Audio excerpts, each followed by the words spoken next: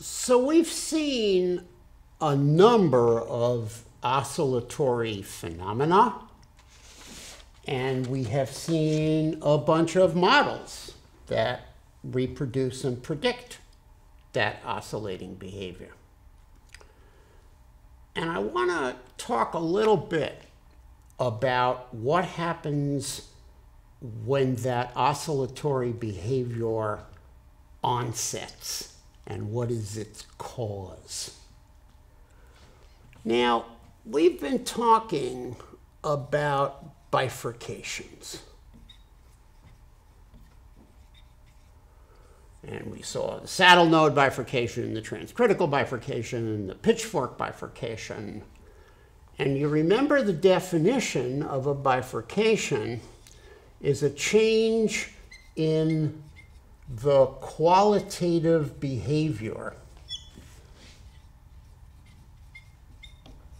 of a differential equation as a parameter passes a critical point, as some parameter p becomes greater than some value p0. And we saw a whole series of examples of this in equilibrium point systems. That's what a pitchfork bifurcation is. That's what a saddle node bifurcation is. And this word qualitative behavior, you remember, got defined as a change in the equilibrium point structure or stability. So that's the definition of bifurcation, a change in the equilibrium point structure or stability as a parameter passes a critical point. Now let's look at what happened, for example, with the HPG system. And you remember H prime and P prime and G prime. And you remember the term 1 over 1 plus G to the n, which is the feedback. And you remember that feedback term, in particular the steepness of the feedback as measured by that n, was a critical parameter in determining the behavior of the model. And that in particular, if n was 3, for example, then all 3 variables quickly went to equilibrium with time. If we increase n, they still go to equilibrium. If we increase n, they still go to equilibrium. But there was a magic point around n equals 9 where at that parameter value, and for larger parameter values, the system went into stable limit cycle oscillations.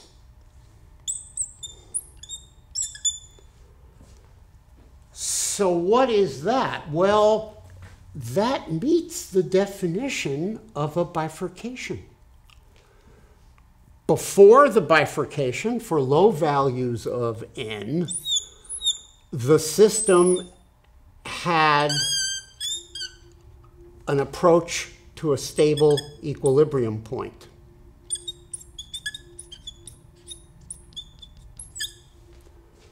But for n greater than 9, the system now has a limit cycle attractor. And that limit cycle attractor is approached for all values of h, p, and g, is approached and is stayed on, and any initial condition goes to it, which means that this equilibrium point here in the middle is now an unstable equilibrium point. The slightest perturbation off it, you go out to the limit cycle.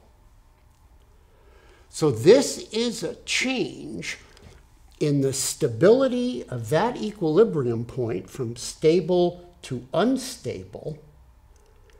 It is therefore a bifurcation, but it isn't any of the bifurcations that we've seen so far. It's not saddle node, it's not transcritical, it's not pitchfork.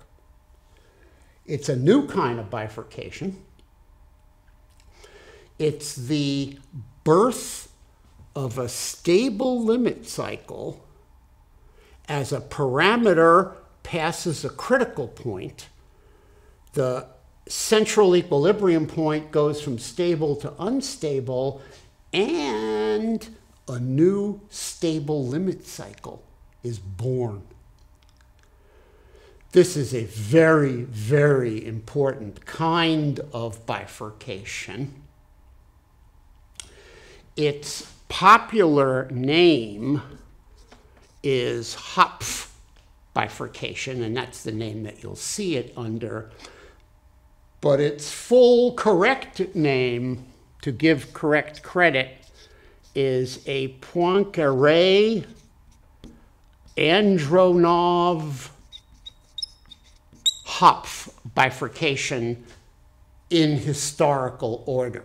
These were the people who really discovered it, and the French don't like it when you leave Poincaré's name off it, and the Russians don't like it when you leave Andronov's name off it, but a lot of people do, and it's colloquially just called Hopf bifurcation, although that is historically inaccurate.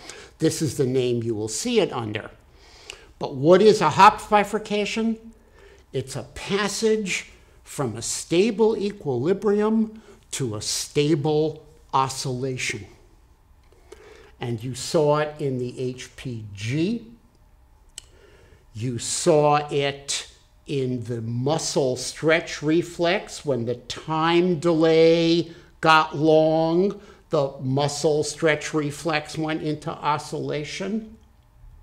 You saw it in the insulin glucose case. When there was a delay in the production of insulin by glucose, the system went into oscillation. Every one of those is a Hopf bifurcation. And it was also a Hopf bifurcation that brought down the Tacoma Narrows Bridge. So Hopf bifurcation is an extremely important subject. It's the birth of an oscillation.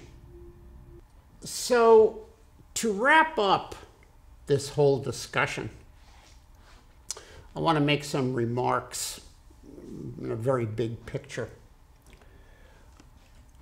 We've talked about the idea of bifurcation.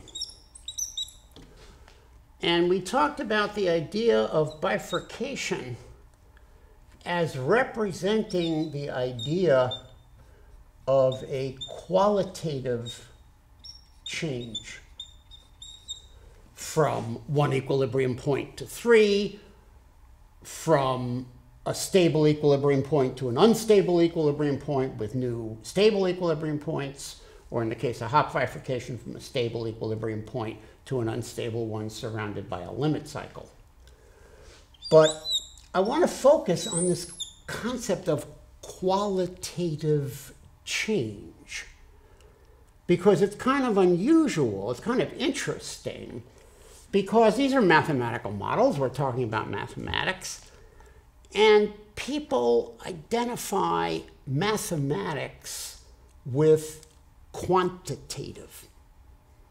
You will see phrases like, well, this is quantitative biology, and we're doing quantitative modeling, and this is a quantitative methods course, and we're looking to increase your quantitative skills. But the truth is that's not a really good term. And to be completely honest, quantitative is not a really good term to describe the mathematics here. It's not really quantitative. And the whole term quantitative, I think, carries a bad connotation that math is like a kind of accounting. And you have to get all your quantities correct. And you have to get the exact values of x's and y's, and you do quantitative calculations. This is really not quantitative. This is subject is often referred to by a name which is qualitative dynamics. And you can look it up under that name because it's really talking about qualitative changes in dynamical systems. And in particular, what the bifurcation theory gives you is a very powerful handle on the causes of qualitative change.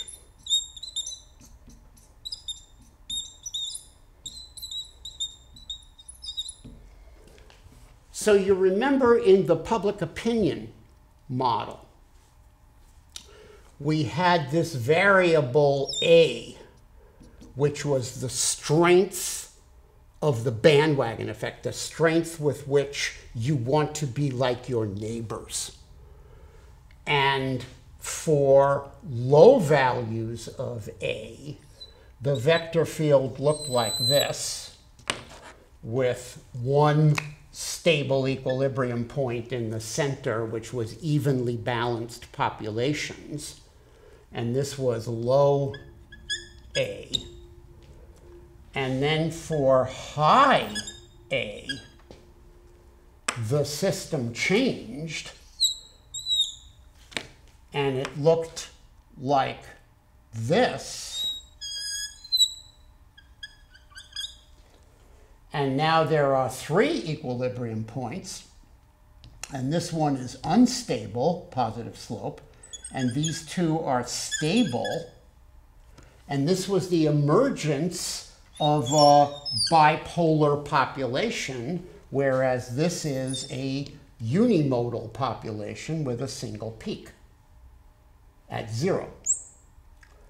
So if I were to ask you, what is the cause of the emergence of the polarized political opinion, you can give a definite answer. You can say because A increased, and the critical number here is 1, if A is less than 1 or A is greater than 1. If I ask you, why did political opinion polarize, you can now answer that question and say, because A became stronger, in particular became greater than 1, and the single equilibrium point was no longer stable, and you got public opinion. So this gives you a way of giving you a causal explanation for this qualitative phenomenon. So now we have a new bifurcation. It's Hopf bifurcation. And in Hopf bifurcation, as we just said, we go from a stable equilibrium point to an unstable equilibrium point and a new stable limit cycle attractor. Now, the parameters that change to move you from this situation to this situation, we saw that in the typical model, we could make a bifurcation diagram, just like we made for the saddle node and the pitchfork, where we put the parameter and then we put the behavior. And we could make a model undergo this oscillation. And in particular, we were looking at a time delay and a steepness of the negative feedback. Steep feedback. And we said that there's a curve, in fact, it's a hyperbola, that separates the oscillatory regime from the non-oscillatory regime. And this is the bifurcation line right here. And it says that if you cross that line, you begin oscillating. So the Hopf bifurcation, as we just said about other bifurcations, the Hopf bifurcation gives you the cause of the qualitative change. And if someone asks you now, why did this system go into oscillation? What are the causes of oscillation in this system? You can now answer that the bifurcation theory tells us that either we have increased the slope with some time delay. In other words, we've done this. Or we have increased the time delay with some slope, which means we have done that. So these are the mechanisms for the presence or onset of oscillation in a system according to the Hopf bifurcation theorem, which now gives us a handle on the causes of oscillation. So this idea of qualitative behavior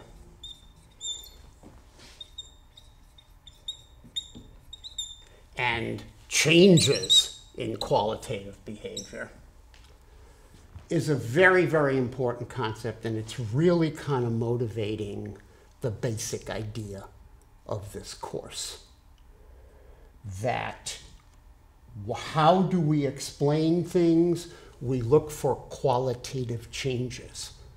We look for the change, as you saw, maturation of an oocyte. It was immature, increasing amounts of progesterone, took it past the saddle node bifurcation, and it became a mature oocyte, ready for fertilization. That's a qualitative change. You saw the commitment from a pre-adipocyte to an adipocyte. That's a qualitative change. It is now a fat cell. And in general, the idea behind this math, which is so powerful, is this whole idea of explaining forms of motion. And I take that phrase, forms of motion, from a lecture I attended that totally changed my life that I want to share with you when I was in graduate school. A super famous mathematician named Rene Thom won a Fields Medal, serioso mathematician, came through town. And Thom had been a pioneer in this concept of qualitative dynamics and had written an extremely important book about morphogenesis as a mathematical subject, in which he kept talking about forms of motion and how what we really want to do is explain forms of motion. And I'm in this talk that he gave. My school invited him, and he gave a talk, and I was sitting there. And he's talking about forms of motion and forms of motion. And this old guy in the back has an objection, and he says, well, but sir, certainly the equations are what matter. Mathematics is about equations, and the equations are what determine everything. The equations for the motion. And Thom looks at him and he says, Monsieur, consider the fall of a leaf, in his very French style. He says, consider the fall of a leaf.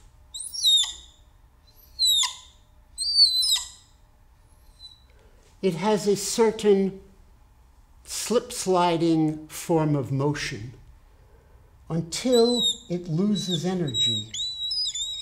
And when it loses energy, it goes into another form of motion, which is rotatory. Now, Monsieur will certainly recognize, do you want to know the equation for this? We have a huge problem because, as Monsieur recognizes, these points here, the function has no derivative. These are corners.